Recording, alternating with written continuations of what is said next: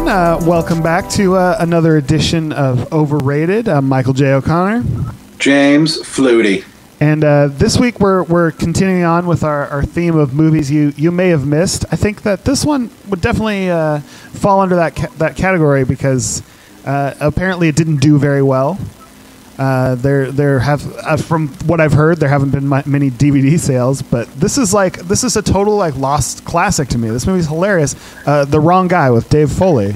The Wrong Guy, the 1997 comedy. Yep. It's written by Dave Foley, who also stars as the hapless lead. David Anthony Higgins, who plays the detective, Hilarious. hunting the real killer, also co-wrote it along with Joy Kogan, and it was directed by David Steinberg.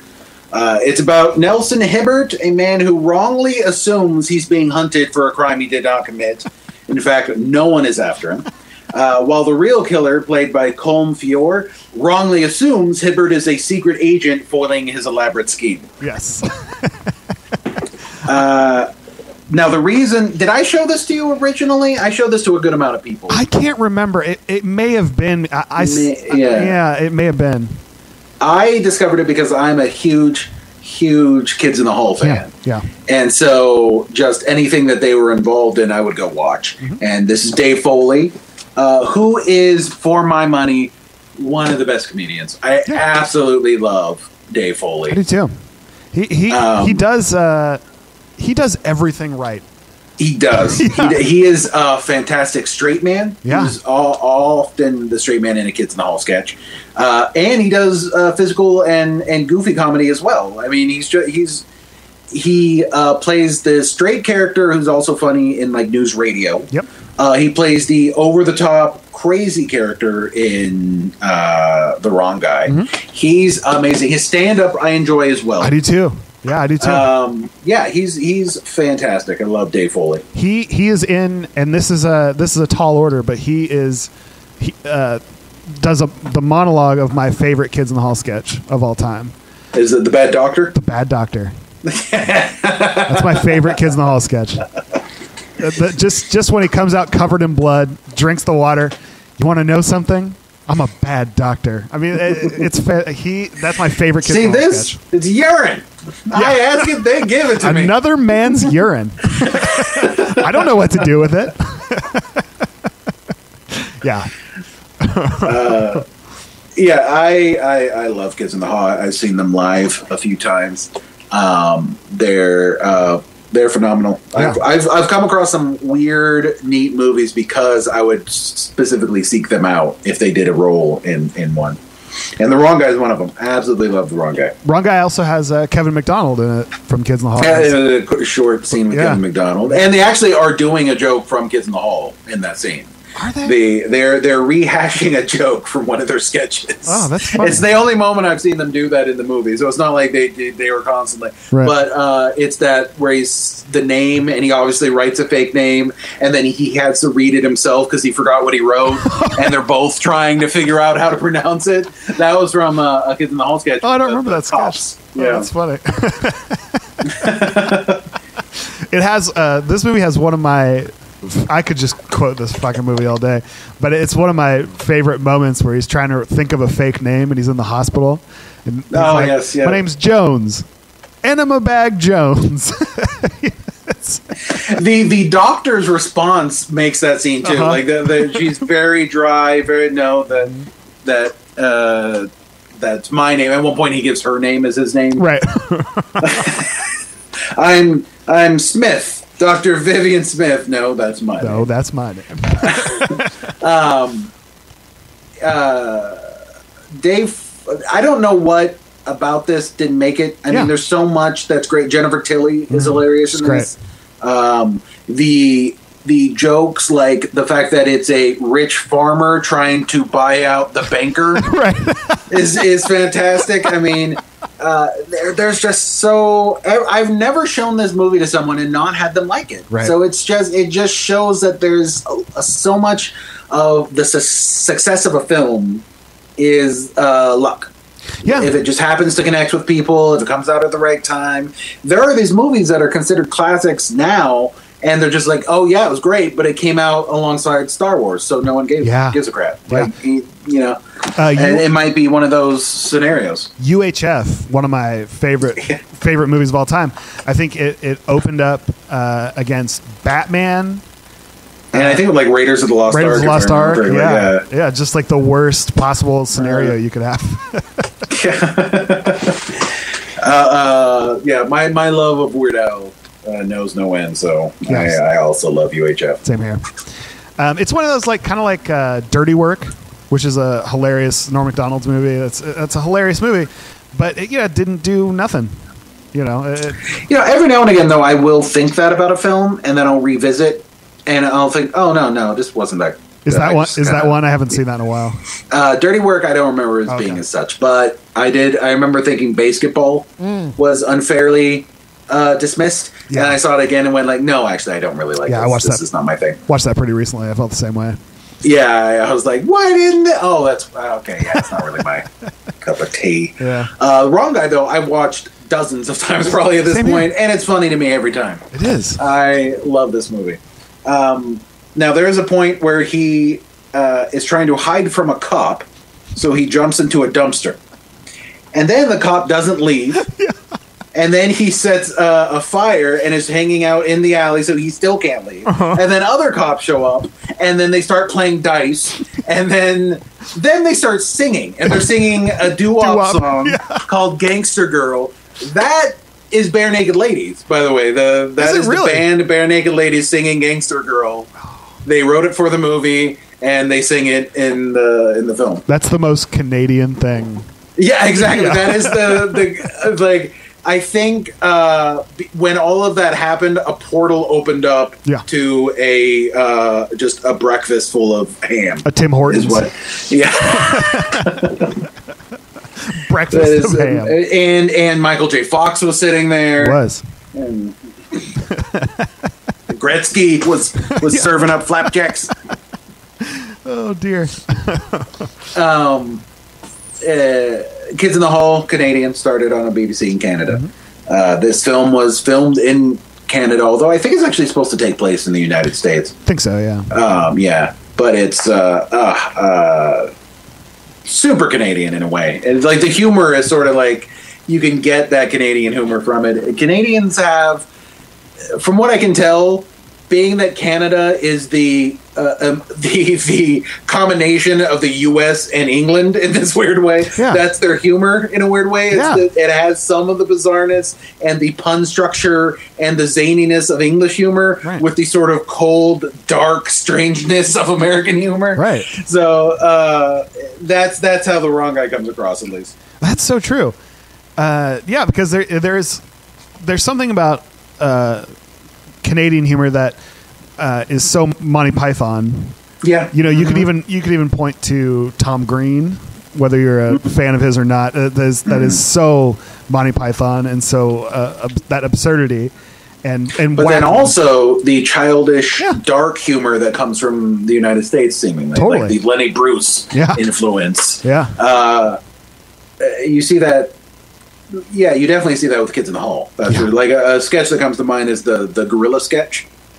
I don't know if you remember that one. It's this gorilla. It's this very zany, and it's overly zany. It's like Abbott and Costello. Gorilla comes up behind him. They're like, "Hey, it's a gorilla!" But then they stop the sketch, and he takes off the gorilla mask, and he goes like, what we really want to do is talk about the importance of conservation. In 5 minutes, 6 gorillas will die in the world. And then he starts going like, this sketch probably wouldn't last 5 minutes, but maybe we'd work on the writing a bit. And we go, what? I think we can make this an 8 or 9 gorilla sketch. And it's such a dark thing because they're talking about killing, right? But it's also it's this weird amalgamation of both. Yeah. That's interesting, huh? Now, Dave Foley was originally going to direct this. Oh, really? But he was busy because he was also on news radio at the time, which was very successful. Very funny show, too. I love that show. News radio, to me, I really enjoy news radio, but I feel like it was what happens when you make a standard sitcom with some of the greatest comedic actors of all time. Yeah. Because, like, the show itself it's fine. It's a good sitcom. I would put it on par with, like, Friends or something like that. Sure. Like, oh, good. Yeah, you did a good job. You did what a sitcom should be. Yeah. But they had Dave Foley, Phil Hartman, and Stephen Root, who are all phenomenal. Yeah. And they make that show. And, well, I'm a huge Andy Dick fan. I think Andy Dick is hilarious. And, you know, he's got his issues, all that aside, and he's known, unfortunately, more for being insane rather than he is being funny. But he's very funny. I used to love his show. I think I have a chip on my shoulder with some of the early stuff I've seen Andy Dick do. Oh yeah. So like Andy Dick do. What does your Andy Dick do? So that reminded me of a joke by David Sedaris. He talks about his brother, who's from North Carolina. Dick do. And he says he has Dick do syndrome. Yeah. My stomach sticks out farther than my dick do. So I apologize. No. Apologies. You're fine. All around. But I've seen Andy Dick do these really sort of. They weren't particularly funny to me, and they were of the variety that I would see. Not to say they weren't funny. They weren't funny to me. Mm-hmm. And largely it's because it takes this kind of brash, unapologetic narcissism. Mm-hmm. And I have a thing against that. Mm-hmm. And there's nothing really wrong with that. You can get a lot of good comedy from that. Yeah. But it's my own personal issues where it's just like if I see someone like shouting something in the middle of class, it doesn't matter if it's funny to me. I'm like, shut up. Right. Sit down. This isn't the time for that. Yeah. And so when I see people do that, I get an uneasy. So like even though he's been involved with things that I like Love, he's great in Love. Yeah. The show on Netflix right now. But there's something that bugs me about him, so I can't appreciate it. I get that. I think that if he had played his cards right, he could have been the new Don Knotts. I unabashedly and I say this, there's absolutely no irony in my love for Don Knotts. Yeah, I absolutely love Don Knotts. When Don Knotts died, mm-hmm. I was very vocal about how sad that made me because of a fan, and everyone thought I was trying to be an ironic hipster. No. Every single person was like, you're a Don Knotts fan. No, he is amazing. Hilarious. The Ghost and Mr. Chicken. Ghost and Mr. Chicken. Yeah. I still love him most for his work on the Andy Griffith Show. Same here. The Startled Man is where he first got known on the Tonight Show. So funny. He's amazing. He is such a good physical comedian. Yeah, he had one of my favorite jokes on the Andy Griffith shows. Ange, I got one bullet in my pocket. I'm a real good shot. You know, whatever. My favorite funny moment when I do is, it. My favorite moments with him was Don Knotts was there's an episode where they're trying to catch a shoplifter, mm-hmm. and so he pretends to be a mannequin, and so he'll move when this woman's not looking, and then freeze again. And he just nails it. I mean, it's just perfect. His physical comedy was great. I haven't seen Another one is that he wants to sing in the choir, and he's a terrible singer. Mm-hmm. So at one point they tell him, we have a really sensitive mic, so you're going to have to lower your voice to the point where he's whispering. And they go, perfect. And then they play another singer, but he's convinced it's his own voice. So it's all his facial expressions. That's great. The joke. And he's so good at that stuff. So funny. Yeah. That's the wrong guy. Back to news radio. Comedic actors, when they really pull stuff off, I am completely for it. And Dave Foley has done it so many times. Yeah, that where I just go, he nailed that. He absolutely nailed that. Yeah. He, as far as physical comedy goes, I think that the wrong guy is a great forum for him doing physical comedy because he is so startled and it's so frantic. And, he's constantly jumping out of windows or pulling himself. I saw this guy pull himself up into an air vent. That's one of the best running gags throughout the entire thing. Yeah, everyone's so impressed that he pulled himself up into an air vent.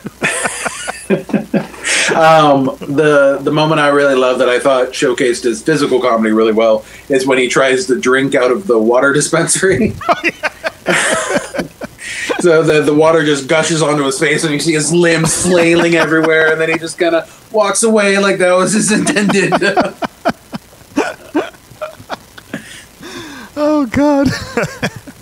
Yeah, I you may have shown me this. I feel like I saw it like right before I graduated high school, and I was just obsessed, man. It was so funny. Oh God. And yeah, I wonder, like you were saying, if it's just timing, if it just was too Canadian, too good, too good. Yeah, I don't know. I don't know. I feel like this is as every bit as good as Super Troopers. Yeah, right. In different ways, and Super Troopers became like a phenomenon. Yeah. So maybe it just didn't have enough of a who are these guys factor, like Super Troopers has suddenly there's these 5 actors no one's heard of, right. And they have this very successful and very funny film. Maybe because Super Troopers is grounded, the characters are touching realistic people. They feel real.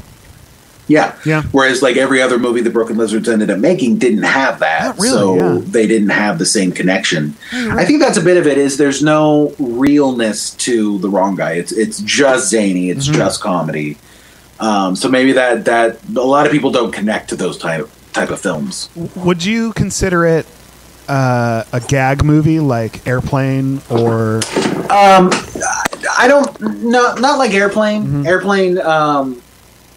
They consistently have things that are completely outside of the realm of reality, like the co-pilot being a balloon. Yeah. There's nothing like that in Wrong Guy. Yeah, that's true. That's true. But there also is nothing grounded or real about The Wrong Guy either. Yeah. I love the running gag of Jennifer Tilly being narcoleptic, constantly crashing the car.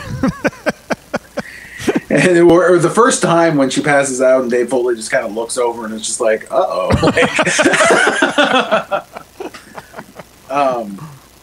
Now News Radio again, like we're mentioning some of the great actors for that. Phil Hartman, yes, was just one of my favorites. Yeah. Phenomenal.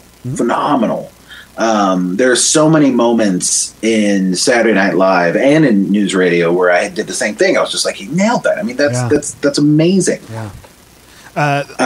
One of my please go ahead. Well, I was just watching the other day the Matt Foley motivational speaker sketch, which is he's completely overshadowed by Chris Farley, who was brilliant and hilarious. But Phil Hartman has one of my favorite lines in that sketch where he's talking about, we're just worried that pot is going to lead to other things, crack, ice, boom, pow. He's using like the. Also, he's the only one that doesn't come close to laughing. Yeah, it doesn't break. Yeah, he doesn't break. I've never seen him break in a sketch. Once he does. Oh. In the Frankenstein sketch. Oh shit! I can't remember what the conceit of the sketch was, but he does once, and I think that's it. Yeah, that's it though. He was also in a movie, Small Soldiers or Tiny Soldiers. Oh, it's about these toys that are like supposed to be toys, but then like they're hacked into or something like that. It's been a long time since I've seen it, but they come to life, and so these two different toys have to fight each other. Okay, yeah, I remember that. Yeah, it's Phil Hartman played the neighbor, and to this day, the funniest moment, and as far as I can remember, the only thing that I found funny in the film was Phil Hartman. Yeah, but again, it's been a long time, so maybe it's amazing. But there's deleted scenes where it's all the different outtakes that Phil Hartman did. Oh, okay. And he had this line that to me was absolutely hilarious. I don't know why. I believe I was the only one, but it's him watching war movies and talking about how much he likes them. And he's just sort of going, and a good war movie does this. But I think my favorite war was the Vietnam War. And with his voice and delivery, it's so funny. God. And then there's the sassy sketch that he did. I don't know if you ever. That's fantastic. There's a point in News Radio where he's trying to give up smoking. Mm-hmm. Do you remember that? I do. And one of the characters comes in, and Dave Foley's trying to give up coffee. Yep. And so they both just start screaming at the character to get out. And Phil Hartman has such a booming, commanding presence and voice. And he's like, get the hell out. And his voice is so powerful that it's absolutely hilarious. God, he's brilliant, man. I just watched House Guest with him and Sinbad. Oh, yeah. That's a weird one. I haven't seen that since I was like 9. Yeah, don't. Not worth it. Yeah, you're good. You're good. Yeah. But he was very funny. And I love Sinbad, too. I think Sinbad's very funny. So, you know, it could have been. It was just one of those. One of the weird things about it is, you know, Sinbad is staying with these people. They think that he's Phil Hartman's half brother. And they only eat like soy milk and vegetables. And so he keeps trying to go to McDonald's. But he doesn't have any money. But he keeps trying to go back, and it's the same issue every time. And I don't understand why he still doesn't have any money. Like, it's really weird, man. That's a weird movie. There are brands of comedians like Sinbad, and Brian Regan is another example of it too, where I go like, yeah, they're really good. I don't want to watch their specials. I get that they're really good. I don't find them funny though. Like, I don't laugh. You don't find Brian Regan funny? I don't. I found his very first special ever funny when I was younger. Really? Even if I watch it now, and if I watch any of his newer stuff, and I get that he's talented. Like, I watch it and I go like, yeah, this is a good guy. He's good writing. Sinbad, same thing too. Family-friendly comedy just doesn't click with me. That is so. It needs to have an edge and a darkness, or else I just can't. I can't get into it. One of the best live stand-up shows I ever saw was Brian Regan at Cobb's. He did a club date there. I believe it. Yeah, man, I mean, like, comics that I like talk about how much they're influenced or impressed by Brian Regan. And I am also impressed by him. He's a good comic. Yeah. I feel like anytime I say that I don't find someone funny, it sounds like I'm saying they're not funny. No. And that's not the case. No. I don't. Yeah. I Sinbad. I don't find his stand-up funny. He was hilarious in It's Always Sunny in Philadelphia. So good. And it's because suddenly there's an edge to him. You in Sinbad's world, bitch. Yeah. He's cursing and he's threatening violence, and now I'm laughing. Yeah. Well, like, that's what takes, and it's just, I have a dark sense of humor. And so, like, no matter how good something is, I think that's part of the reason why I like Pixar and Disney films. They're like the one exception. Yeah. Like, I can laugh at those films, and they don't have to be dark. Dude, I just watched Ratatouille last night. That is great. That's great. It's great. So good. Love it. I used to try and I think it might be like if you live through some rough stuff, like if you don't have like a nice upbringing, or if you have a job that involves a lot of dark things, like if you're a veterinarian or a doctor or a lawyer or something like that. You develop a darkness in your humor. It's a way of coping. We've talked about that before. Yeah. Yeah. I think that's true. And you have to. Yeah. And that's what you find funny. Because that's what you relate to. When I tried to relate this to people, the example I sometimes give is like if someone tried to tell me like a joke, and it would be like, for example, like, what do you call a fish with no eyes? I don't know. Fish. Yeah. All right. And then I would kind of stare and go like, I don't. Oh, because you heard a fish. Oh, that's pretty good. Yeah. That's good. You brutally heard an innocent being. At first I thought it was based on the spelling, and that was stupid. Yeah. But like now I get it. That's pretty good. Like, and it's not a choice. Yeah. I don't like parade this like it's some like great quality I have. I actually feel like a little bad about it at times. I'm trying to get over feeling bad about it. Yeah. I think at this point, like a lot of people make you feel bad if you laugh at dark things. Like, then you're saying that those things don't matter, even though that's not what you're saying. That's not at all. You're giving more value to those things, I think. In many ways, yeah. There's my mom came and saw this play that I wrote. I don't know. It was about 10 years ago, and she said afterwards. She went, "That was great. You were awful." Just meaning my character, and just like it was a very dark, it was black comedy. And that was so funny to me that you were just awful. Oh, like, yeah, that's funny. And she said to me one time, she said, I think the things that you think are funny, most people think are just sad. That kind of reminded me of I was in a class and it was some sort of like, I can't even tell you what the class was. Like, it didn't really make any sense. It was sort of this like weirdly like humanities class in high school. Like, it didn't really have any. It was like how to be a human, not terrible. Yeah, I don't know what the class was. Like a critical thinking class or something. Yeah, maybe. Yeah. It almost seemed like a psychology class, but like you were the subject. It was weird. Huh. But we had to keep a journal. And at one point she's like, you can write whatever you want, just as long as you're writing. You can write about your day. You can write a story. Yeah. You can do whatever. So I wrote a story. And my story was about this guy who has to go and cover up and find, sort of like the X-Files, except he knows that it's an alien, but he has to go cover it up. And that's his job. Gotcha. So in the scenario, it's about this kid who has mental abilities, and he doesn't know he has mental abilities. And it's like Carrie. I think I was a big fan of Carrie growing up. Sure.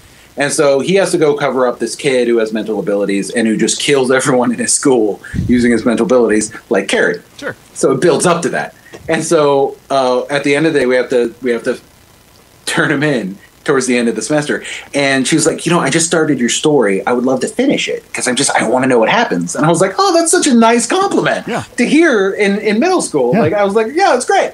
And then I forgot, the kid kills a teacher like in this really brutal fashion. Right. And so like later when I go to pick it up, she hands it to me like it was a dead rat. She's like, here's your story. She was so terrified. To be fair, though, James, I mean, it could have been his karate class. It was a science class, I think, in the book. So it wasn't this class. It was a male teacher, not a female, if I remember. His Boy Scout troop. I mean, anything else would have gotten the same idea across. I felt so... Right. Like, I felt bad, but I was also laughing. Of course, yeah. Like, I felt bad for scaring her and for this like, what she must have thought of me to be that uncomfortable. But just how I plumb forgot, and it didn't occur to me at all. Like it's your manifesto. Yeah. This is what kids with mental abilities should be doing. These Things I Believe by James Fluty. Oh, dear. And that, I think, also comes from the fact that I was exposed to horror films and things like Kids in the Hall at a really young age. I was watching Kids in the Hall when I was like 9. Yeah, same here. I came across it because my parents love Saturday Night Live, and they always let me watch Saturday Night Live. And I came across Kids in the Hall because on Comedy Central they played it all the time. And I thought late at night, and I thought that it was called Lorne Michaels Presents. And I knew who Lorne Michaels was. And so for like a long time I thought, oh, this is this funny show called Lorne Michaels Presents. Because in the opening sequence, it doesn't say the Kids in the Hall, or maybe I missed it, or what have you. It says at the very end, and I think it says in the, if I remember correctly, in the shadows. Like, gotcha. Yeah. Oh yeah, I think you're right. So I just missed that. So for the longest time, I was like, I love this show, Lorne Michaels Presents, and then later on found out it was called Kids in the Hall. But it was so different than anything I'd seen. It was different than Saturday Night Live. It wasn't, it was like we were talking about. It was darker. Yeah. It was. Yeah, apples and oranges. Yeah. Totally. And it was that they would play that and then Strangers with Candy, and those were like, that was the holy, duo to me, man. That was the funniest shit I'd ever seen, just because those were two very dark, weird things that were things I'd never seen before. I remember it was a sort of a bonding thing. My sister's boyfriend, who's now her husband, was like sort of a father figure to me, and he loved Kids in the Hall, so we used to watch it together. We'd eat pizza and watch Kids in the Hall, and so like part of it was this positive association of like having this older adult friend and watching this cool show that no one knows about. Yeah. You know, I remember Matt Stone and Trey Parker talking about Monty Python as being this thing that they knew about, and it made them feel superior to the other kids because no one knew. And that's sort of how I felt about Kids in the Hall. Same here. I remember friends of mine, a mutual friend of mine, Terrence, didn't like it. Yeah, well. Because he's wrong. Yeah. He doesn't like good things. Yeah, doesn't like things that bring people joy. So he only listens to experimental rock. He doesn't listen to this, so it's fine.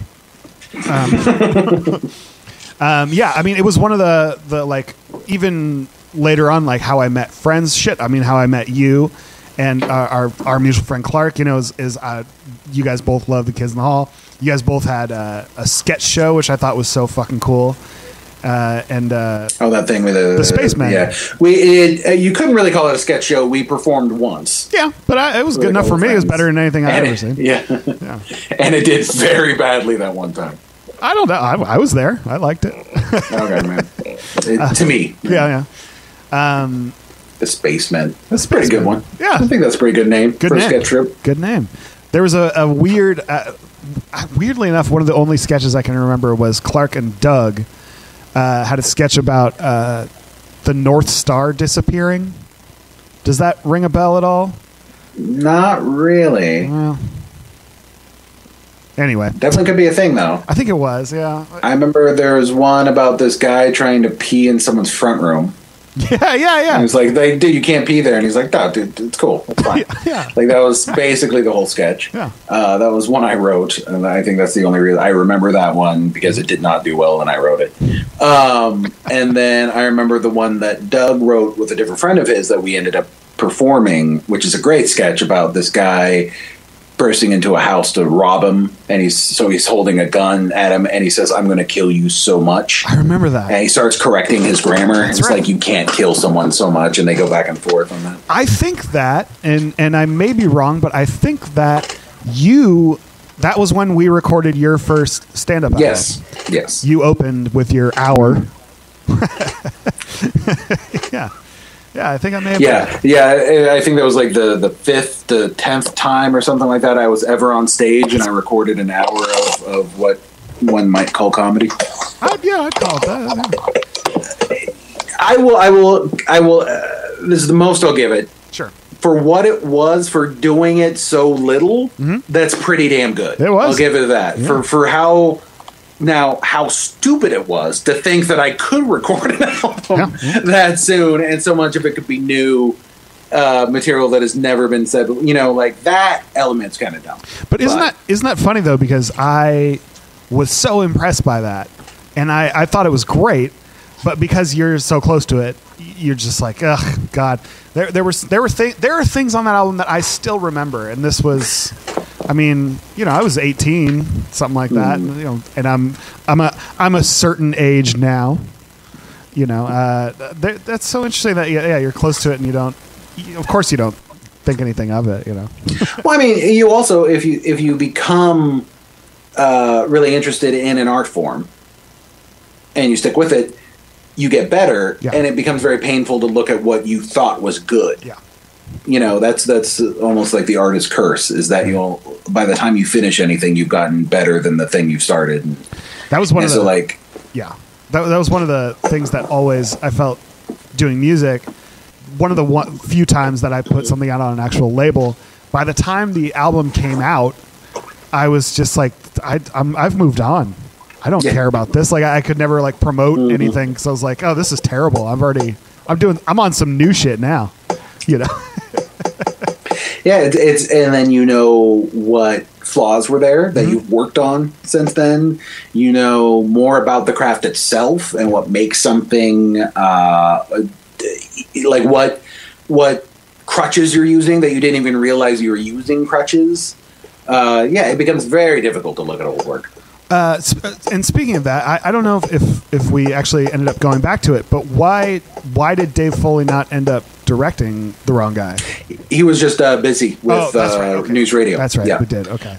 News Radio is doing very well. He was making good money. He did News Radio. He made The Wrong Guy, and he was in A Bug's Life all at the same time. Yeah. That's and right. then News Radio ended, And subsequently, according to him, this is how he describes it, everything dried up. Like, he was just like doing incredibly well.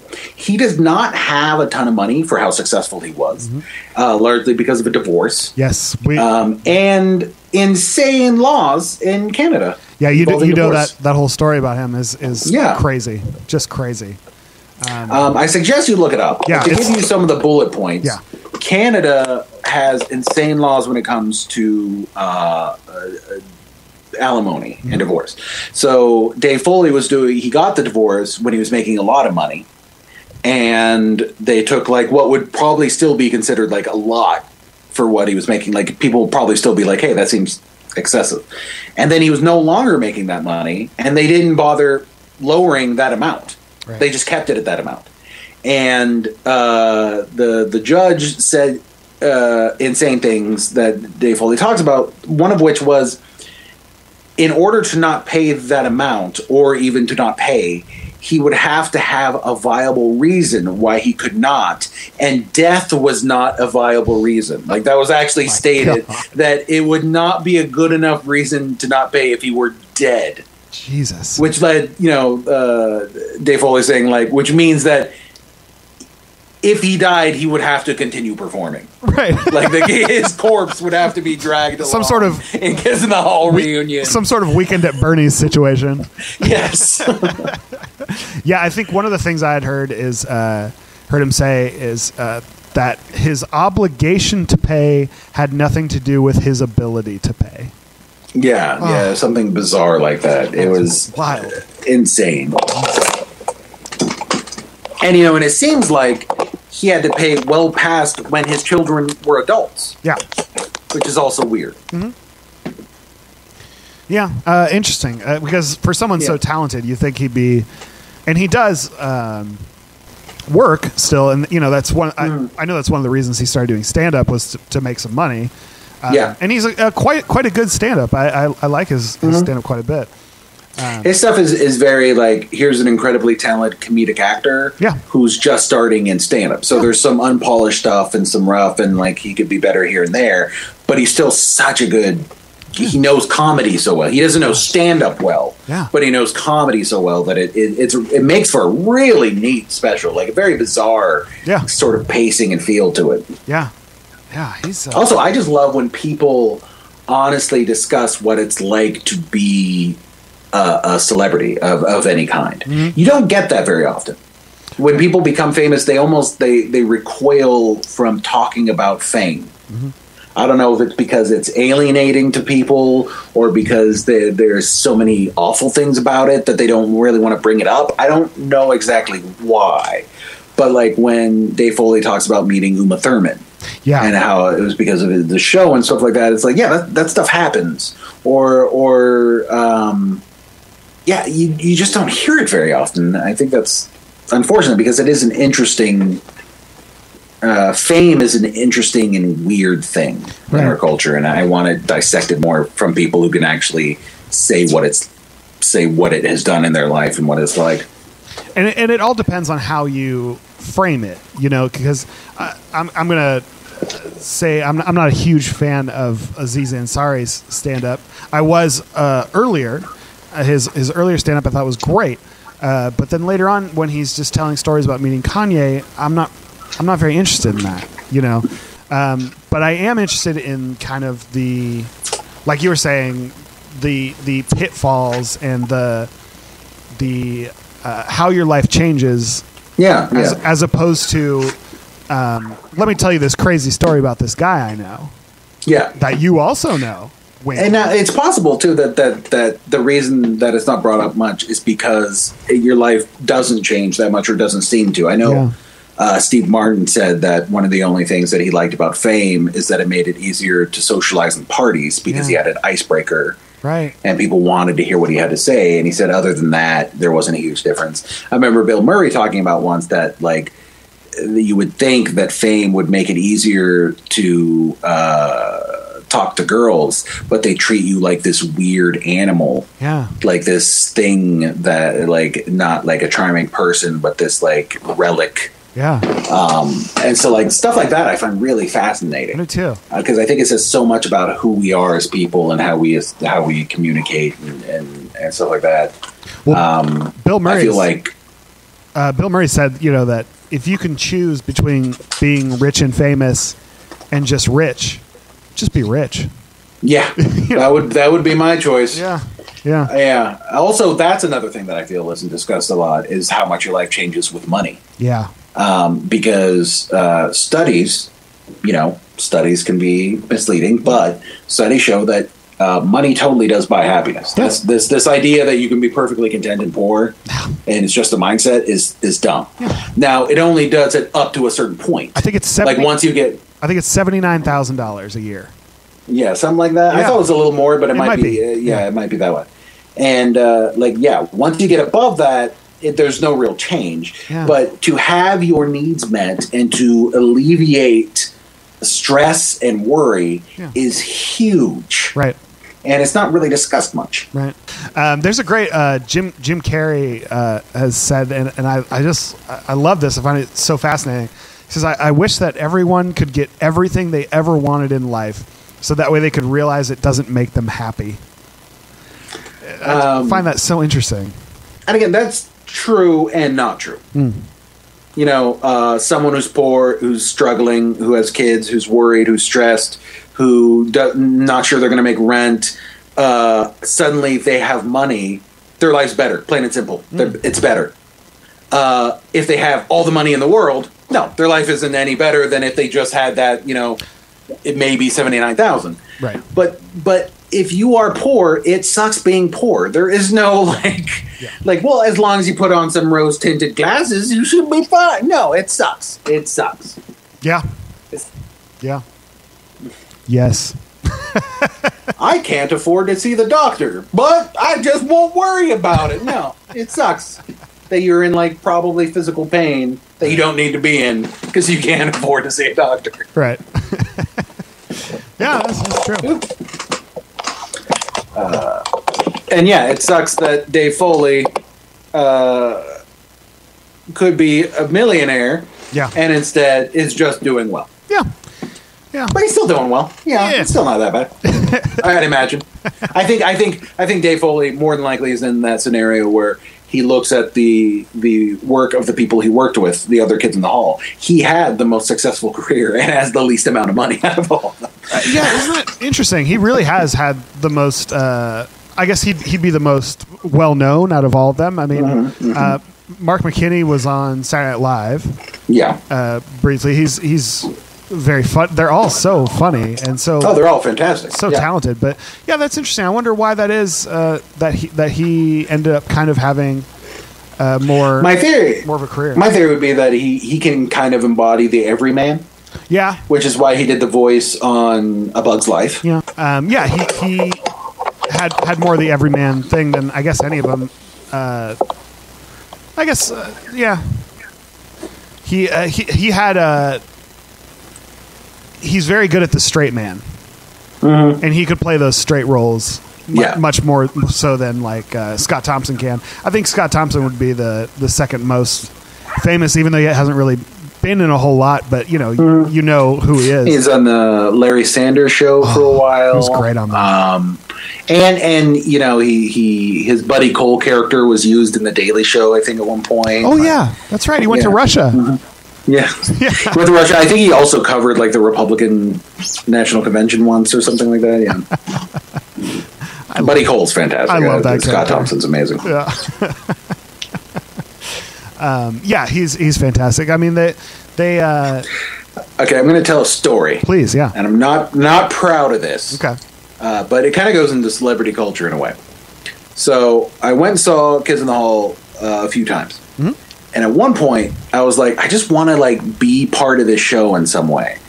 And so I could have yelled out. I felt that was rude. Yeah. And so I just started staring at Scott Thompson. And just really intently staring at him until he noticed and he got visibly uncomfortable. And I felt so bad. To this day, I'm still just what the fuck was I doing? That's so rude. And weird. Probably and weird. Like I just wanted to be like I'm such a huge fan of that show, and I wanted to be like in some way part. Like I went and stole a prop off of the stage. What did you after take? They left? Just a balloon that they popped for the Party Maker sketch. That's amazing. And like again, like I think I was probably understating how much of a fan of Kids of the Hall I was growing up. But and so like I felt so bad because I'm wondering like, did he think that he had like some stalker? Yeah. Like I was going to end up at his hotel room going like, I saw that we had a connection. Like, was he whisked away? Oh man, that was so dumb. Wow. I think it's similar to like it was dumber and creepier, but it's similar to like when someone like runs up and like starts having a conversation with a celebrity they like that the celebrity obviously doesn't want to have. Right. You know, and they're just like, oh, and I loved you in this. Oh, that's great. You know, I'm glad you're a fan. And then, like, this one time, my cousin came over, and we were talking about it, and they're just like, oh, God. I'm never going to get out of this. I always feel bad. Like celebrities have to be dicks sometimes. Yeah. I mean, they just have to be. Right. Like, how else are you going to get out of that? Yeah. People are assholes. Dave Chappelle told a story about being on the plane. I don't know if you ever heard this. And they noticed that Dave Chappelle, he's in, like, coach because he was having, like, money trouble. Sure. And he talks about this guy just kind of they're like start trying to have pictures with him, and this guy goes like, come here to Dave Chappelle, and Dave Chappelle's like says something around the lines of, I can't remember verbatim, but like, you need to stop that shit right now or I will punch you in the face. Like they're really aggressive. He's like, because when you're a celebrity in a crowd like that, it's like prison. If you let one person walk on you, that is it. You are everyone's bitch for the rest of that flight. Yeah. And I'm like, there's no part of my mind that doesn't believe that. Right. It was really interesting. One of the more interesting things I ever saw was I went and saw Dana Gould, one of my favorite comics. And, he's great. Yeah, fantastic. So funny. And David Koechner was opening for him from Anchorman movies and I was outside. This is back when I smoked. I was outside of Cobb's smoking a cigarette, and Dana Gould and David Koechner were walking up to the club, and someone stopped them, and they were just gushing at David Koechner. Just, oh God, and Dana Gould, watching him just kind of like stand there, who to me, I love Dave Koechner, but Dana Gould is a legend to me, and he was just kind of standing there like nodding politely. And, he was the headliner that night. It was really interesting to see, but because Dave Koechner was in this movie, he was an Anchorman, this guy was obsessed with Dave Koechner. And, not saying anything about him. He was great, but to me, Dana Gould's a legend, man. Yeah. That's who you should be gushing at. I remember getting out once, and I did a show, and this comic who had been on the Tonight Show and had like a real career had done the show just to get some stage time and to work on like a Tonight Show set. And he was like, and I was like, oh, it's neat. Like we both performed, and this guy comes out afterwards and he starts pointing at me. He's like, you were amazing, man. You got a career. Like you were so good. And like to the other guys, like, and you keep working. It's just one obnoxious to just do that in general, but to also working. Be so wrong about the trajectory of our careers. My dad came and saw me do stand up one time. I may have talked about this, but I asked him afterwards. I was like, "What'd you think of the show?" Which, of course, I was terrible. I was never a good stand up, but he said it's one of my favorite quotes. He goes, man, that guy that opened or the guy that closed or whatever. He goes, now they were funny.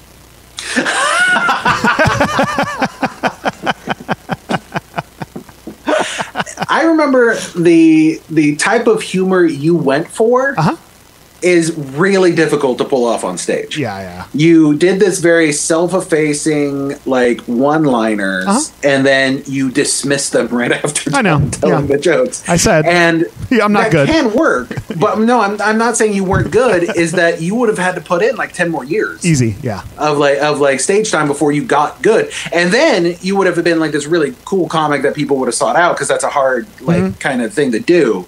That's sort of like you would have. Not to say you would have been as good as. No, I. But that's what Mitch Hedberg does. Yeah. Mitch Hedberg had that self-effacing, weird, clever one-liners and scenarios. Mm-hmm. That's a difficult road to go down. Totally. Yeah, it was fun. I liked it.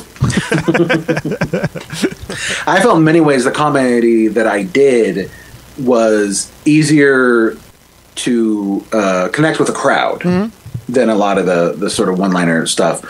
It was difficult in the sense that I talked about controversial stuff and Sure. it's dark. Sure. But the fact that it's very conversational is a much easier style. Mm-hmm. It was very like Patton Oswalt does that. Mark Maron does that. It was very similar. Yeah. Confessional sometimes referred to certain elements of it where you're just like, here's who I am. Mm-hmm. Here's all the weird shit about me and my thoughts, and then I project it onto the world. Yeah. Well, either way, the wrong guy. If you haven't seen this movie, it is fantastic. It's so funny. You will. I can guarantee you're going to laugh out loud watching this movie because it has so many moments that catch you off guard, and just the kind of visual gags are just fucking amazing, man. And again, I have shown this movie to so many people because I feel like it's one of those ones that a lot of people haven't seen. I've never had anyone not enjoy it. Yeah, it hasn't happened yet. It's hilarious. Dave Foley is a comic genius, and he's at top of his game in this. And it's completely overrated. 100% overrated. All right, folks. Well, join us next week, and we'll be back doing the damn thing. Until then, follow us on Facebook. Yep. Look us up on the internets. Yep. Maybe we'll start one of them Twitters. Oh yeah, we should do that. Maybe one of them Instagrams. We might have them by the time this airs. Yeah, someone should get on that. Google it. All right. Until then, I'm Michael J. O'Connor. James Fluty. And we'll see you next week.